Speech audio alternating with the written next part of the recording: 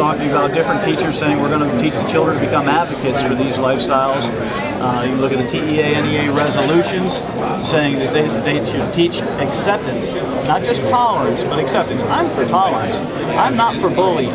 But when you start teaching acceptance, you're teaching advocating for a certain position. So what's your next move?